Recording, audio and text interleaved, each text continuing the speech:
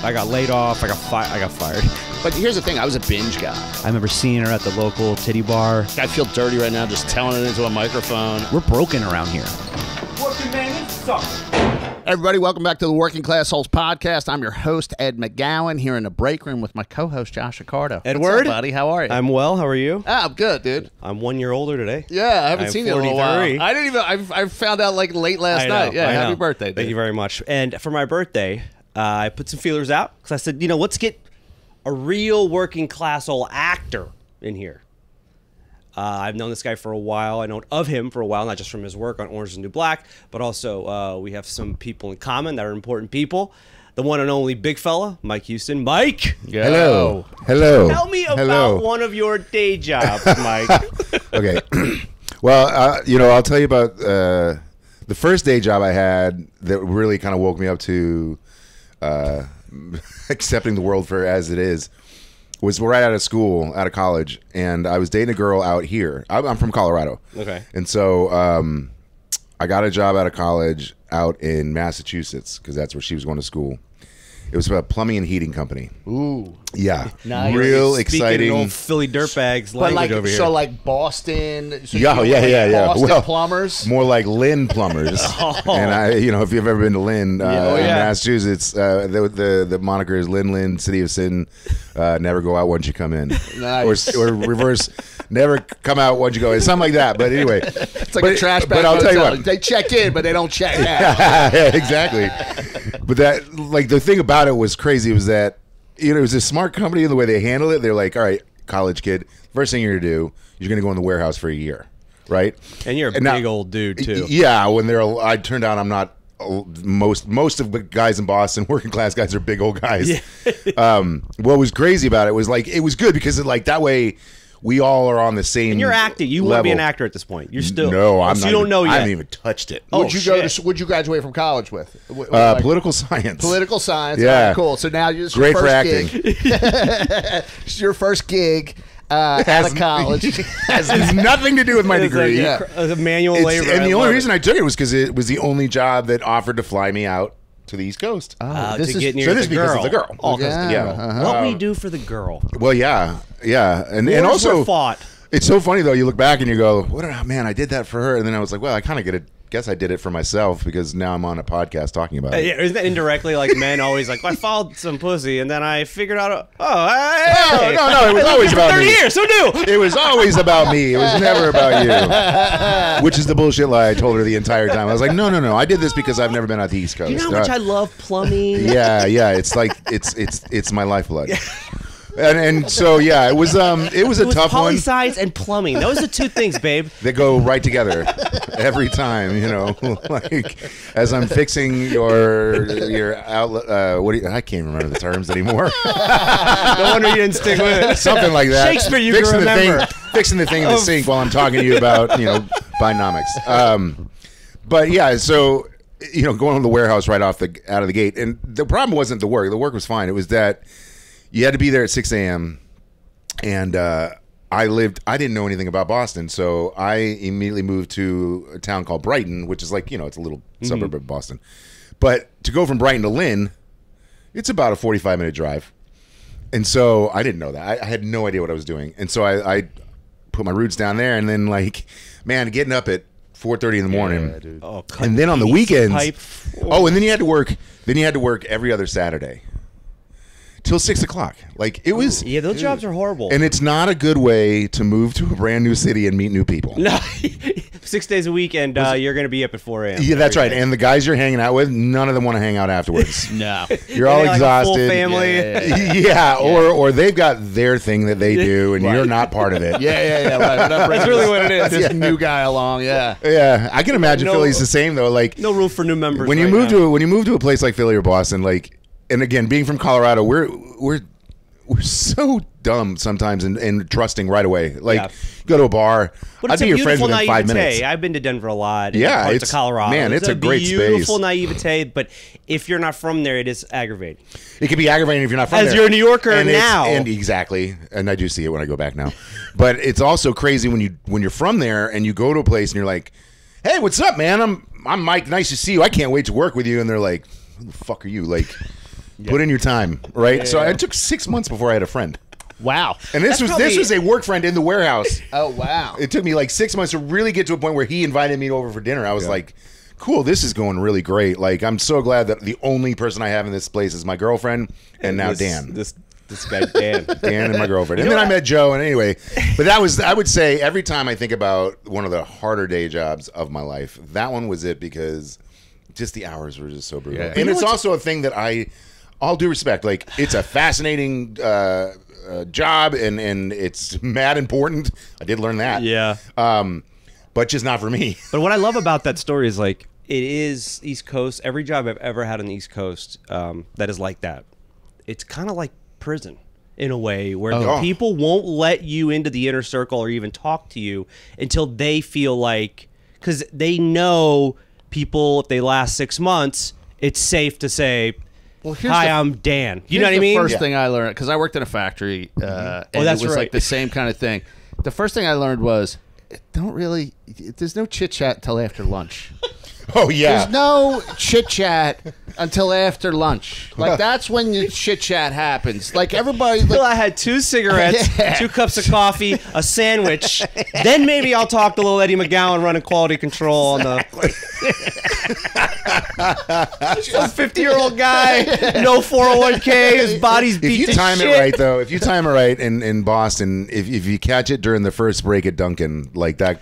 You can get a few words in there. Few words. And then what you do is you start to pay attention to what people are ordering at Dunkin', so you could like be like them, be like, I've got to make these guys think I'm from here. Like, sure. It's the only way I'm going to make friends here. That's so funny. Oh, man. Funny. But Dunkin's like the place, man. Like everyone knows this in Massachusetts, especially. Oh yeah, that's Starbucks for Massachusetts on every corner. But yeah, that was kind of like, if you could get in there in the line that's so fun. And find your way into a conversation, that was it. Yep. It's all about the Dunkin' maneuvers. Like, dude, you're thinking about it, you're like, I shouldn't have got that bear claw. Man, I'm telling you right now. I fucked up that with whole the bear Super Bowl claw. commercial with Ben Affleck and his new great. Dunkin' thing. I'm like, man, every one of us has one of those. Why does he get all the celebration? Like, I ordered from you every day in Lynn, Massachusetts. I should get my own. And now look at me. Well, when do you start acting then? I actually started getting into it 2002, 2003. So I moved out in 99 to Boston. Okay. And then I worked, so I had that job, and then I actually had another corporate job. And, again... Yeah, I'm the corporate guy. If you look at it on the outside, it looks amazing, right? It's yeah, man, you get your own computer, and you get your own laptop. Hey, in 01 and 02, that's a pretty big deal. You get your own little computer. I mean, when my first... I got fired for that. My first trip was amazing, was out to New York. Like, they flew us out when I got hired there. My orientation was in the city. And I'm like, oh my God, I'm getting flown to New York City, and they're taking us to nice restaurants. For a dude with kind of dirtbag jobs that you've had so far, they keep flying you out. Yeah. Like a sought after listen, man, I it's my persona. I command it. Charm. Without putting it in a writer. When I didn't have writers, I still had writers. Apparently, I didn't know that.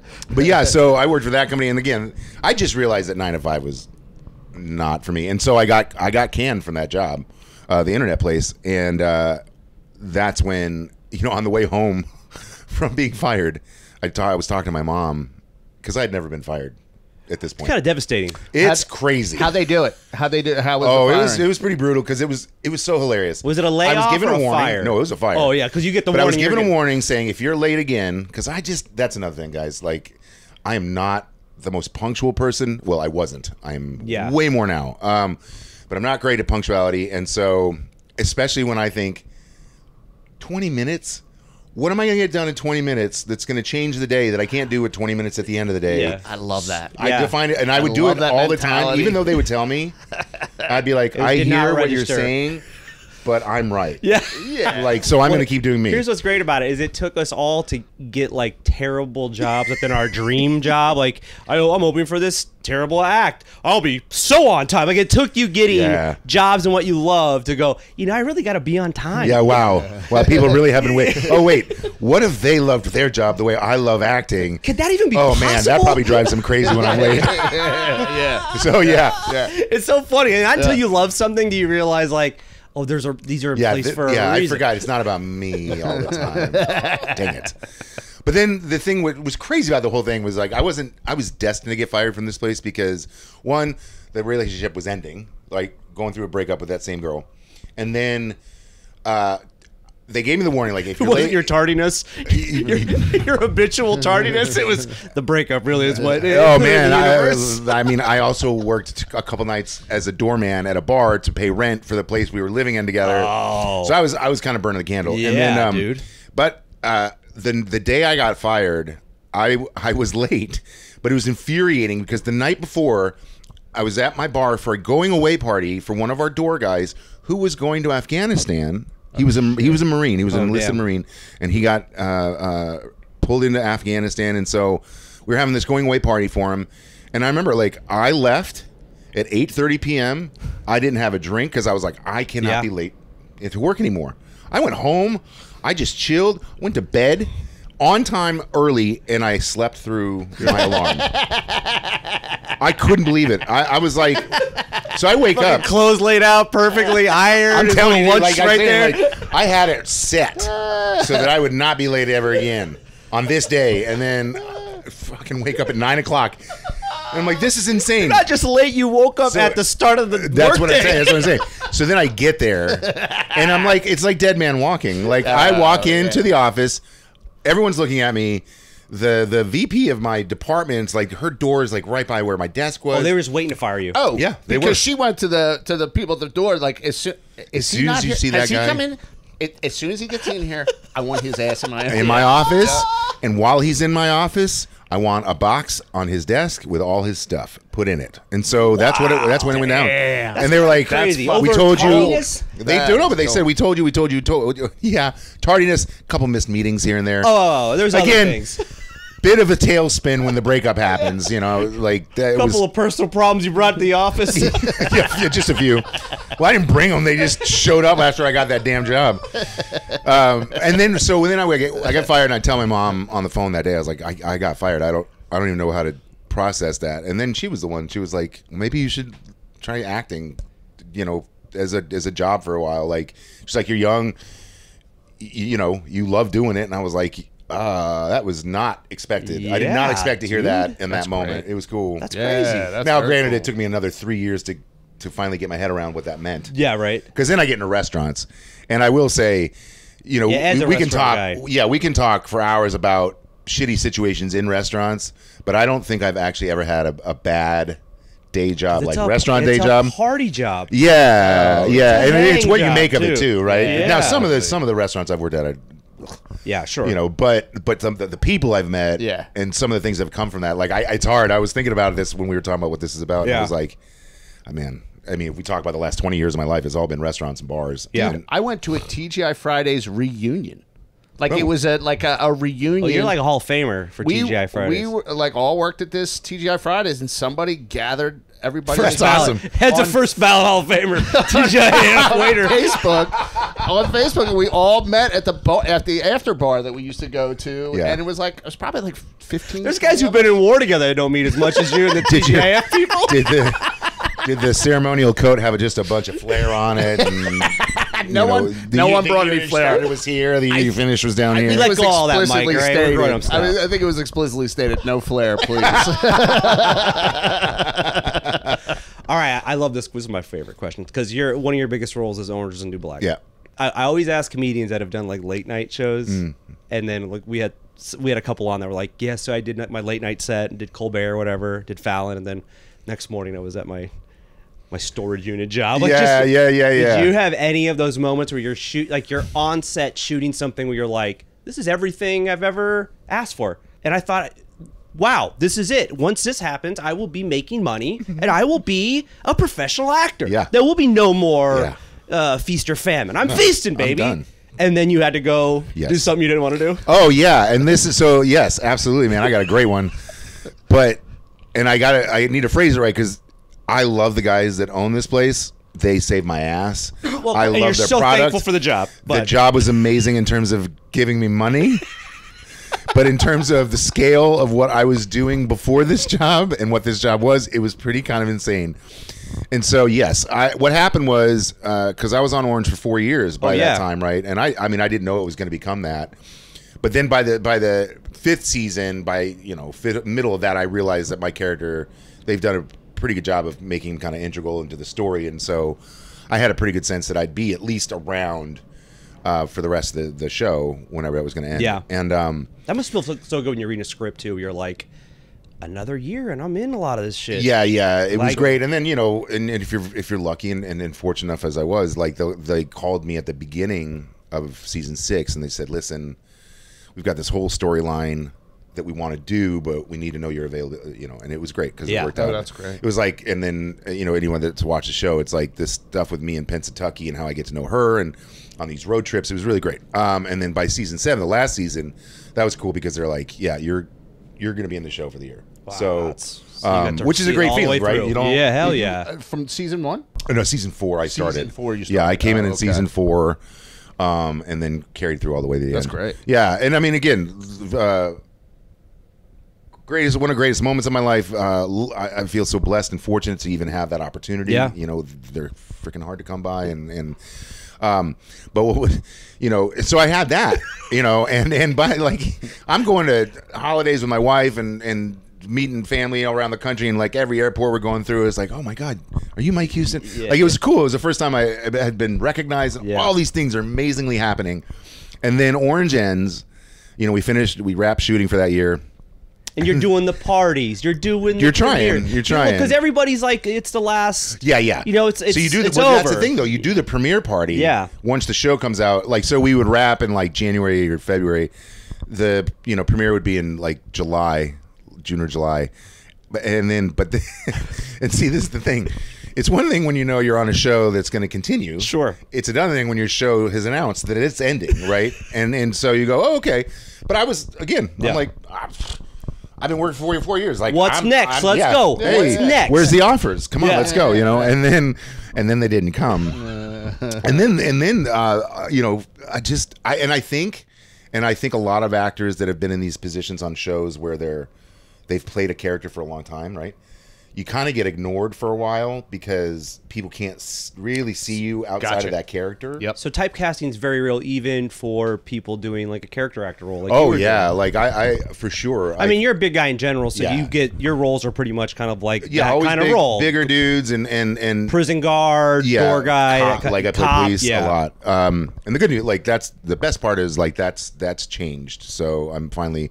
I had to age out of that, I think. Yeah. And literally just like in terms of maturity, not actual age, like maturity age, to just start like letting people know, like, hey, I can play an adult dad who cares about his kids and would be really sad if they went away. I can do that. I don't just yell at people and make dumb comments. But yeah, and so when that ended, and I didn't have a lot of auditions either, and I was just like, what's happening? And then a year later, I'm like, well, okay, that didn't happen the way I was expecting it, so I got to go find some work. And I happened, when I was working on Orange, at the same time, I was working at a bar, in the city called Off the Wagon, and I know Off the Wagon. Well, I'm going to say it by name because it's a great bar. They were incredibly supportive of what was going on with me. Yeah. I will never have a bad word to say about those guys. Howie, who owns the bar, is an amazing human. Go to that bar, great bar. Anyway. And so I was working there while I was on Orange, and I happened to meet these guys that were regulars, get to know them. They're young guys. He ends up opening, one of the guys, Adam, opens a gumbo place in Brooklyn. And I knew that these guys he was bringing his gumbo into us to try it when he was doing like food festivals. And so I was like, Adam, do you guys need help at the shop? And I was going to try to help them do like catering stuff. And I actually almost got him on Orange. I was going to try to get them as a special catering, because we don't have to go into the details, but like sometimes when you're shooting, sometimes actors that have the means will actually hire a food truck or some sort of special thing for the crew. Yeah. Just say thank you and all that stuff. And I was hoping to do that year, and I couldn't pull it together. But I wanted to do something. What a flex out of it. I'll tell you what. You mean the guy that plays Dixon brought in gumbo po' boys and gumbos for everybody? Making all the stars look like Yeah. I can imagine. all the high-ups are like... The guy who showed everybody up. Can someone knock this guy... knock him down to 65 on the call list. No more 56. Down. But Yeah, but anyway, because I had that relationship with him, when he opened his counter shop in Brooklyn on Atlantic Avenue, right across from the Brooklyn Detention Center, I was like, buddy, I'm struggling. And he's like, I can hire you on the counter. And I was like, sure. Damn. So I was working the counter shop at the Gumbo place. At Gumbo Bros 2 years after Orange is the New Black. And what made it hard, again, love the product, love the guys, loved everything about it. But what sucked was people would come in all the time and be like, yeah, dude. Yeah. What do you, wait, aren't you from Orange? Yeah. What are you doing here? And I'm just like, are you part owner? Yeah. Oh, is this your spot? It's like, no. Yeah, you're like, are you like Gumbo for you're a while. helping out your buddy? And it's like, no, he's helping me out, and I'm making a minimum wage. Living in a van. Out down by the river, bro. Dude, I would be doing the whole. This is like I got a Louisiana movie coming up. This is all, you know. I'm playing a chef. Yeah, it's just. I got to learn the. It's actually called Chef. That's right.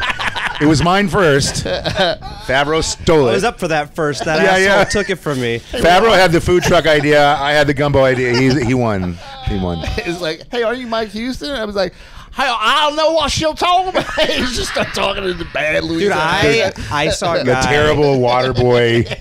You know what that reminds me of? When I first came to visit here, like 2004, before I moved here, I went to an Italian restaurant, and there was a guy who was my waiter who was in a very, I'll tell you off air, a very prominent Italian mafia movie.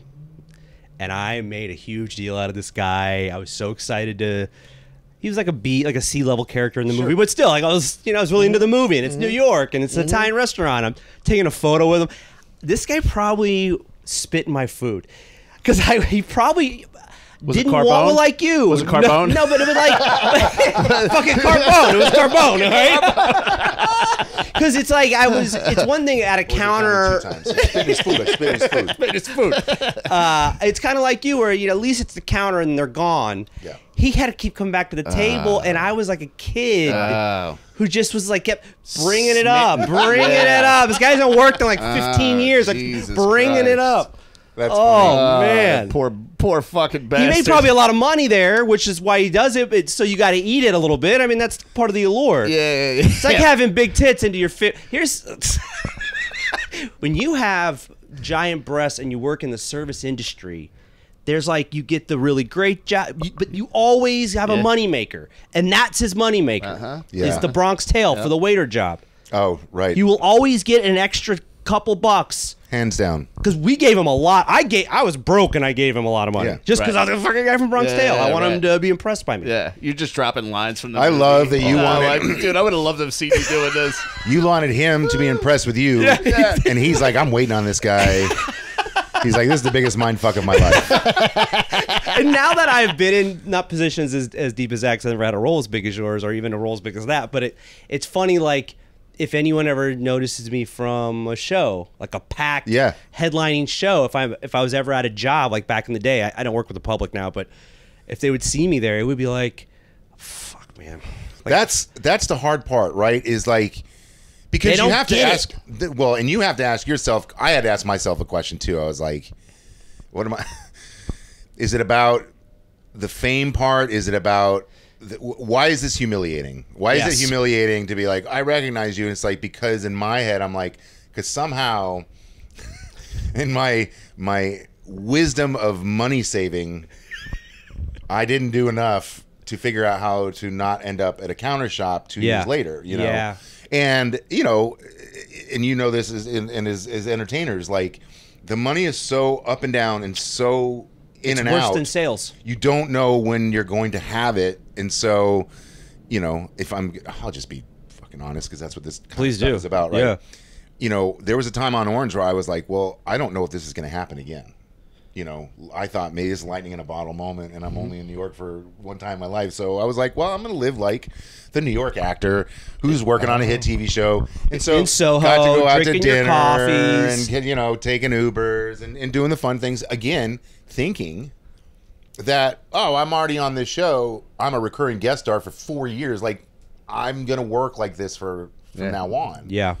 And what I mean, what an important lesson that all was for me, because I mean, you know, it's interesting because then the pandemic happens. That's a whole other ball game. Sure. But like to have it happen before something like that, to go, no, there doesn't have to be a catastrophic world event.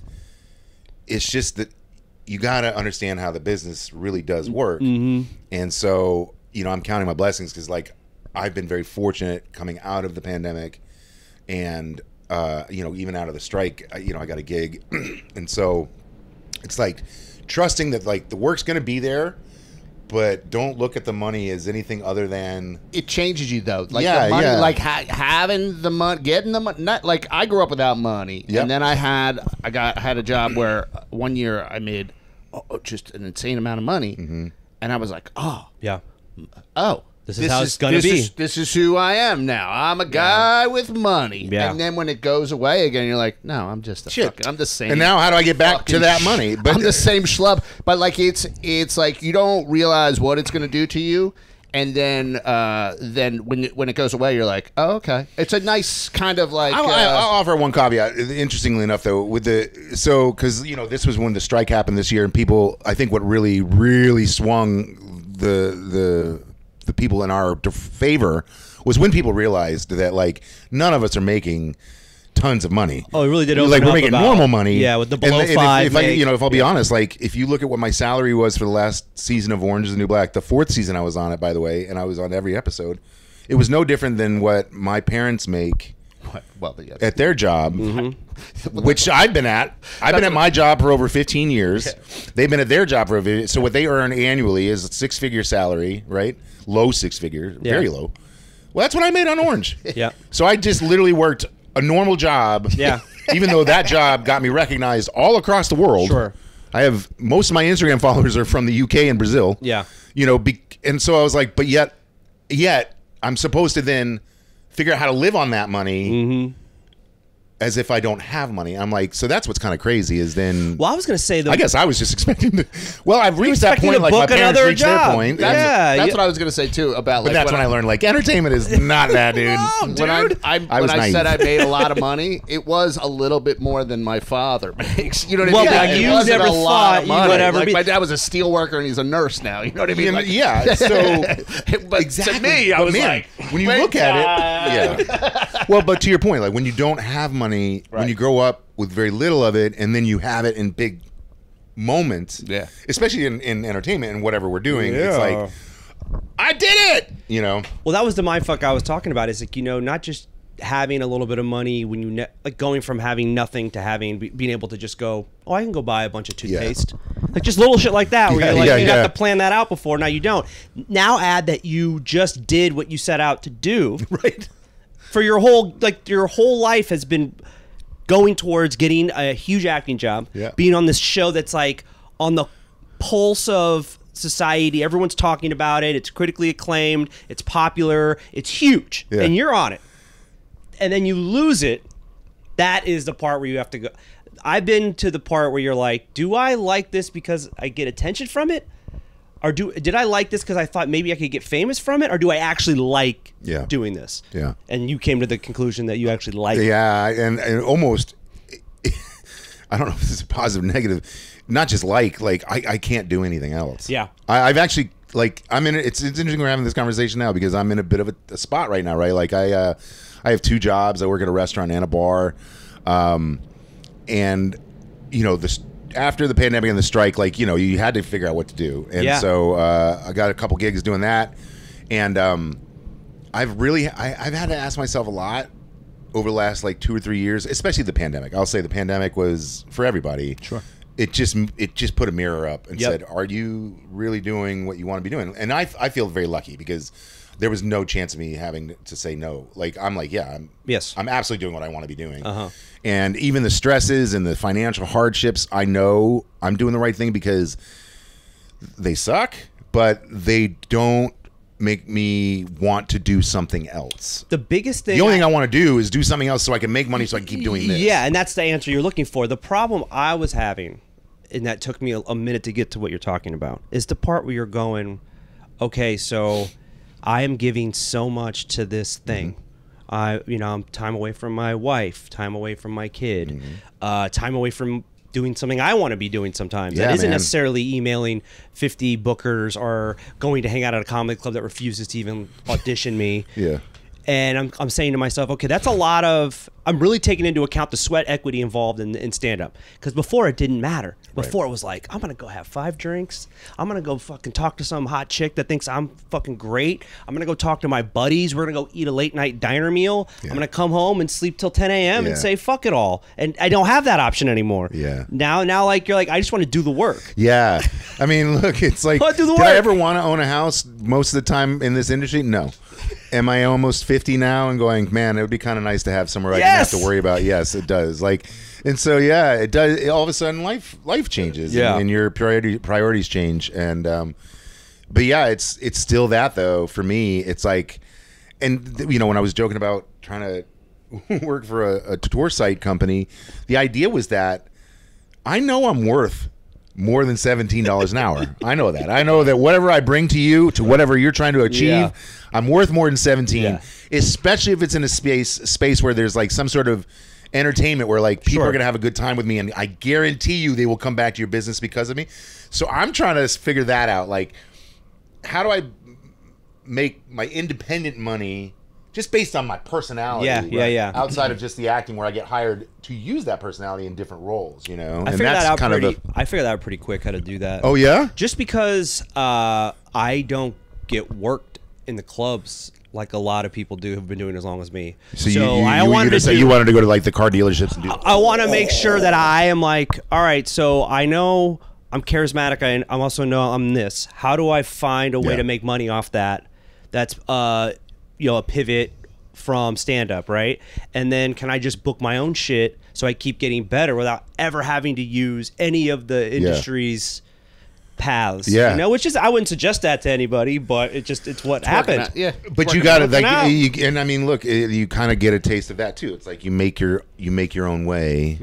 I have lots of opinions about capitalism and money and importance and all that stuff, but I will say one thing I have noticed clearly is that the people that I admire the most, the ones that are doing really great things and are succeeding are ones that work pretty hard for it, and we all work hard.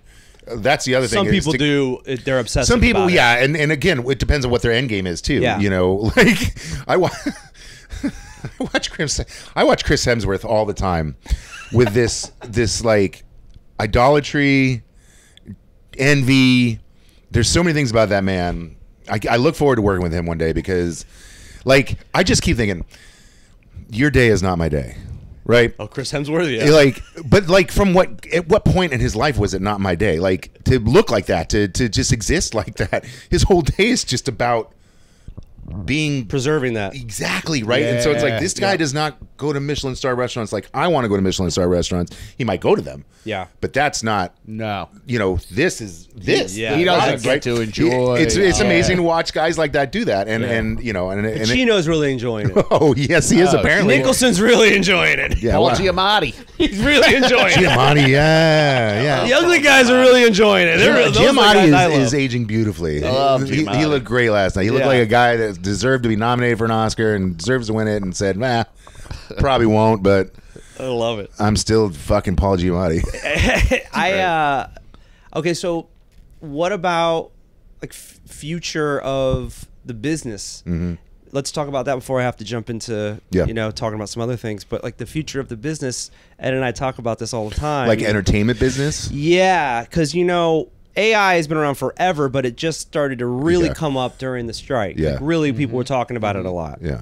And now you're going to start losing, if you already haven't, which I'm sure, I know I have, you're going to start losing parts to people that have more TikTok or Instagram followers than you, or YouTube subscribers. So you're going to, the craft itself and getting the job has changed drastically to a point where I think for me at 43 now, is really hard to go, okay, I really want to do that. Because Ed started late. Like Ed Yeah. is around your age, but he's only been doing stand-up 10 years now, 8 years. Not even, yeah. Yeah, 8 years. so Wow. it's like he's not seen any of what I saw when I started at all. Like there's nothing left No. that was that. No. So do you find that too in acting and what you know? That's 'cause an you interesting still- question. Like, you was on Law and Order. Like you book roles every year. Yeah. You book stuff, but Yeah. nothing as big as Orange since then, Yeah, right? I mean, I have one thing that I booked that, in terms of like notoriety, will absolutely kind of match that. Oh, And awesome. The experience was, and I'll tell you about it. But, you know, it's interesting. I worry about AI if I'm being for younger actors. Okay, I'll use this. I saw Poor Things the other night. Okay. The movie that won, Emma Stone and Oscar last night. And if you haven't seen it, it's an incredible movie. It's wacky. It's I don't want to mispronounce his name right now. The director who did Lobster. And, I forget. I'm going to say it wrong, and I don't want to say it wrong. If I'm going to say it, I want to say it right because he deserves that. But anyway, this guy's an amazing director, and he does this movie, Poor Things, and it's like nothing I've ever seen. And all I kept thinking is, AI could not make this movie. Yeah. It could not make this movie. It'd be impossible. The way his mind, the way he saw it, the way he shot it, the way they worked, the way Emma worked. There's no way AI could do that. And the fact that it did so well in a commercial space, like in the Oscars and whatnot, gave me some hope, because it was like, you can do AI movies, and they will. Did you guys read this story? Tyler Perry, right down in Atlanta, was about to make a $800,000 purchase of studio space because he was going to build this big studio for his system. And when I forgot which AI company, came out and said, we've developed this tool that you can literally speak a scene and the set will it'll just, you can say what you want and it'll show up on screen. And the day after, Tyler Perry pulled the offer. He was like, I'm not building studio space until we figure this out. Because, and I was like, oh my God, he's making an interesting point, because like, you're not going to need studio space. But then again, I see a movie like Poor Things, and there are a lot of films out there like that this year, especially in the foreign film category. You watch these films, they cannot be done by AI. Yeah. You won't have the impact. It will not do. And I read another interview with another actor who said, human beings will not accept AI movies. Like, we're not going to go to a movie knowing it was made by AI with the idea of like, I'm going to be entertained by that. Do you know there's some AI OnlyFans models making like $3,000 a month? Good. Really? I started following a couple AI. Dude, you should see my Instagram. My Instagram. You think your wife will be mad at you because it's a fucking AI? It doesn't have a pulse. She doesn't have a pulse. She has no soul. Come on. You can tell. I wanted to know. I wanted to know what it like looks like, and you could spot it now. I can spot it. It's got that's that another thing. Your eyes HDR gonna lighting. get trained. Because I'm glad we jumped off an AI. That was great. I was more thinking about for you, like, because for me, losing roles where it's like, I have zero control over that. And I don't think I had much control over it before. Don't get me wrong. Let's be honest. We don't have any control over any of it. But at least I think in the 90s that's what I've learned. and in the early aughts, you think like, but if I'm good at something, that might edge me into getting something. Yeah. And I don't feel that way at all anymore. I think I could walk into an audition and mumble it through.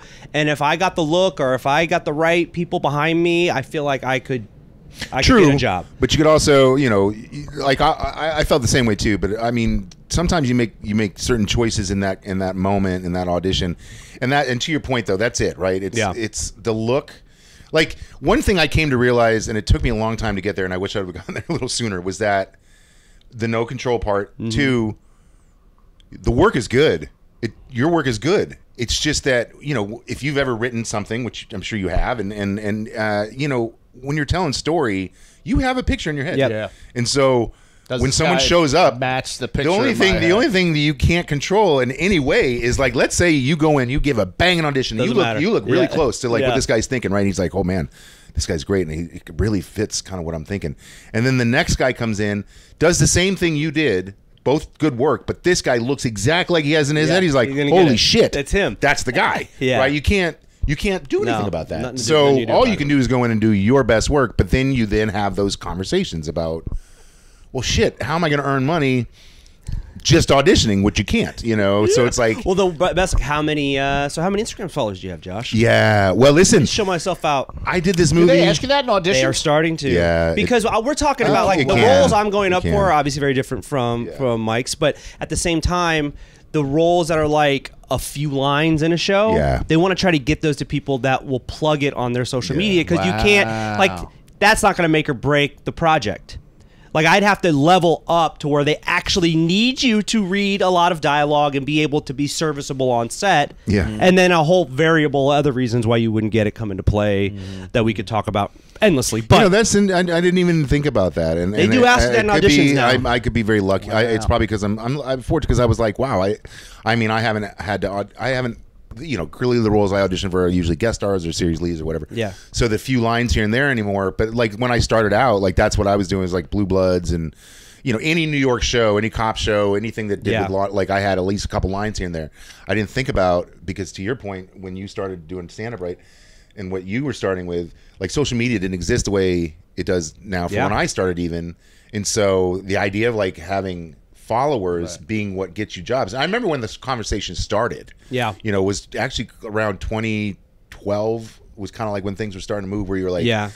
do you hear about this person getting a job Yeah. because of how many people follow him on Twitter? You Well, know? it's like the Point Break remake. I know they specifically gave it to like one of the roles, not a big role, but big enough to where the person was a YouTuber and they mentioned it on their YouTube. Like and the business model is a business model. Yeah, exactly. Like if that's how you're gonna and look, we see Broadway put people into roles that they're like shows now made to make sure they can plug and play that's it. some random. They're trying to make their star. they're trying to recoup investment, and the fastest way you can do that. But the great thing is you see studios like this is awful. I can't even remember the studio that did Poor Things, but the people that are behind those kind of projects, A24?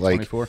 Is it well? A24 is one of them. I love A24. Yeah. You know, and I think that they are doing it the right way. Like they take huge swings. They're great. They do not worry about taking a crash on one project because they got another one in the pipeline. It's going to recoup. Well, that was part of I think someone's speech associated with what you're talking about. Oh, yeah? It's kind of been around the news cycle. He was saying, I forget the guy's name, but you could look it up. That we should stop making these $200 million movies, and why not make It was the guy a $10 that million won. movie, a $4 million movie. It was the writer who won for American Fiction. Yes. The writer. That was great. Yeah. And he had a great. It was great. I I think saw that's it fantastic. I saw it on closed captioning when I was bartending last night, and he said, "Yeah, instead of that, let's make $52 million movies." Yeah. It was like, yeah. What I was thinking, I was saying this. I went and saw Dune in IMAX, and I would love to see, like, it would have been amazing if they broke Dune up into like a series, almost like Game of Thrones kind of thing, but only in IMAX. In Yeah. IMAX, Where you in go the to theater. IMAX once a month, every 3 months you go to see a new Dune. It's Wow, like, Yeah, that it's would be like I amazing. don't know what's coming up next on this podcast, but man, you might have segued into something pretty brilliant. I there. mean, why not go back to the 30s where everyone had to go to the movie theater to see the right. shit they wanted to see? right? And I think it's as long Like, as that's what that But would be. The thing about IMAX though is when you go and you see like Dune in IMAX, you're like, dude, this is. It's To yeah. even consider watching this on my television It's a compared disservice to the this. product. I'm going on Friday to see Dune 2 at 3 p.m. because yeah. it was the only day available that I could get the two favorite seats of my I have two favorite seats in the IMAX theater here at Lincoln Square, and it was the only day I could get those two seats. It's And impossible. because It's impossible to get those. because I missed the first Dune because of the pandemic, because it came out during the pandemic, Oh. and some people were brave enough. I was a candidate to die, so I was like, I'm going to wait for that vaccine. yeah. And so we waited. It came out we watched it on my television, and I looked at Jenny. I was like, we're not seeing this again unless it's No in IMAX. way. Yeah, Like it is. I think I watched it on the TV too. Yeah, I think Yeah. that's why. And I mean, I'm it was lucky. I have so- a nice big TV, But and still. yet Yeah. I was like, and then that also gave me hope because I thought, as long as you keep making movies like that, where it's like, I will pay you Yeah. $35 for that experience. Oh yeah. Totally. Happily. I think we Yeah. dropped. I mean, because we drove to the Paramus. We live up in Oh, right on. Washington Heights. Yeah. We drove out to Paramus because I couldn't. That's get a great those, one, too. Those Lincoln Center ones are. No, those they're tickets- I mean, pain you in got to the get ass. like 2 months in advance. It's Yeah, crazy.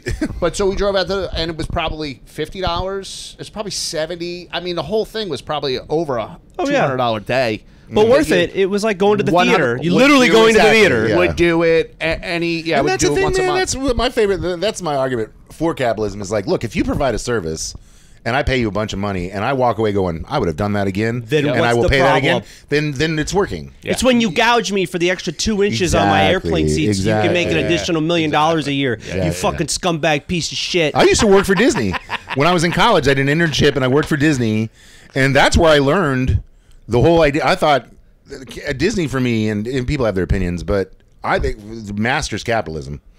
Because they're what they Coca-Cola provide, and when I go to their everything. park and I spend a bunch of money, and like when I worked at the park and I saw people spend a bunch of money, and their whole idea is that nobody leaves here unhappy. Exactly. Because some people are saving their entire year for this. I read a book about the way Disney does their business, and it was one of the most fascinating books about business I've ever I can imagine, man. read. I love it. End user is number one. They don't mess around. Everything is thought out ahead of time. Yeah. And everything is perfectly planned, and they plan for every situation you could think of. Yes, including strikes. What? Okay, so you Yeah. just did a movie that I saw. What is it? It's called She Said. Yeah, she said She I Said? did back in 2017 is when And then you have a project coming out soon. Yeah. So next in August, there's a movie coming out called Horizon: An American Saga. It's Kevin Costner. And Yes, it's a pretty, I've heard of yeah, that. this Oh big my epic. God. I Yeah. saw the The trailer Yeah, looks so great. I'll be in the second film of that series. Holy shit, dude! Congrats. Yeah, thank you. Yeah, I heard it's going to be a banger. Sick job. I've been hearing Yeah. so many cool things. You know, you about talked it. about earlier about like the job. And he directed like, you in it? Yeah, yeah. Woo!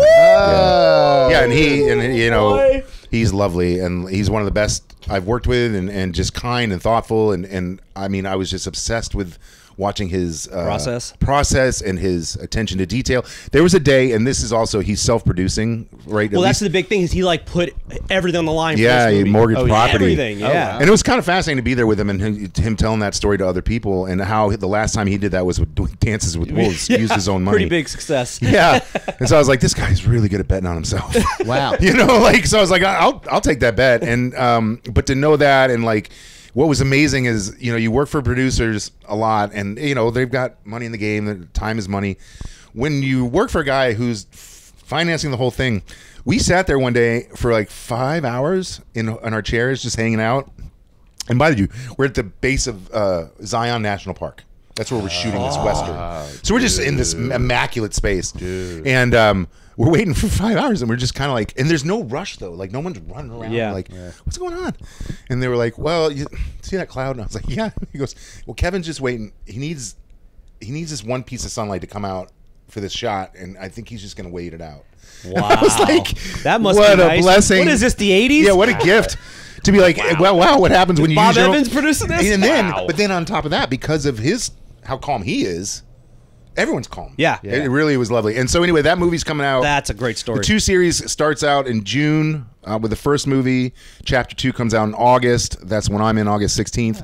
And then the idea is that he's going to shoot 3 and 4. Like, there's going to be 4 films to this whole thing. So kind of to what you were talking about earlier about the big epic. Love that. And then, you know. I think it's an IMAX. Yeah, right? it is. But Yeah. I saw So the it's trailer on the IMAX, yeah. 4 full-length IMAX films. Dude, we got to get together and I'll go watch you in the second That one. would be amazing. let's- And then, you know, as things happened, who knows? I might end up even in a later one.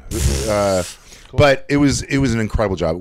It was one of the best jobs I've ever had. It also kind of brought me back to It can just happen. trusting the process. Yeah, it can and, like- happen. Yeah, and also, like you said earlier, how we have this goal, and we're if you ask me, I achieved everything I wanted to do the day that my mom said you should be an actor, and I heard that, and I was like, okay, You've done it, buddy. And Yeah. then what I wanted to accomplish, I've had the fortune to do a lot of things close, but doing this Costner movie, working with this guy that I've watched every fucking movie that he has been in. Yeah. I've grown up with this guy. And then to be there and be directed by him and also complimented by him and embraced, you know, with all my other castmates. And this is an incredible cast of people. I got to work with legends on this movie. And so just being in that space and being in Utah and on location, you know, like I the creme of the creme. accomplished the dream. Yeah, that's the dream. So I hit that and I was like, look, if you told me tomorrow it's over, Okay. I can accept that, but then I lied. I was like, I'm so full of shit. I got to be in the Because fourth. now I'm like, no, man, I want to get back into another movie. Where? Come on. Plug where you're at, Mike. Tell everyone where they can find you. Okay, so I'm on Instagram, the big fella, all lowercase.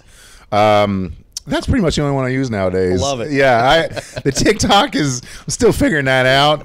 Like I said, I'm You almost. just work with Costner. Fuck that, dude. Don't stoop to that shit. Well, there's like it's working so with funny. Sidney No, Pollack and going there's this unfortunate LinkedIn. conceit that I have at times. Going, I don't need to be on TikTok. I was just in a Costner movie. You'll see me on the. Yeah, you motherfuckers, you'll see me.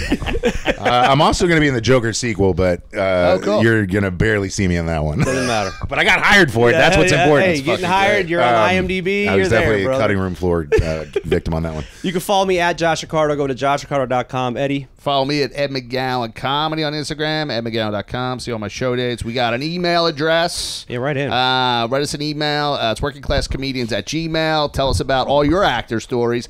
Do you know Kevin Costner? Tell us not. about it. Yeah, Kevin Costner, right in. Come on. We'll see you guys again next week. You can listen to us on all major podcast platforms every Wednesday. You can follow us on Instagram at Working Classholes. Also, make sure you watch the full show on YouTube. All you gotta do is type in Working Classholes. And please don't forget to rate us 5 stars and tell a friend. Come on.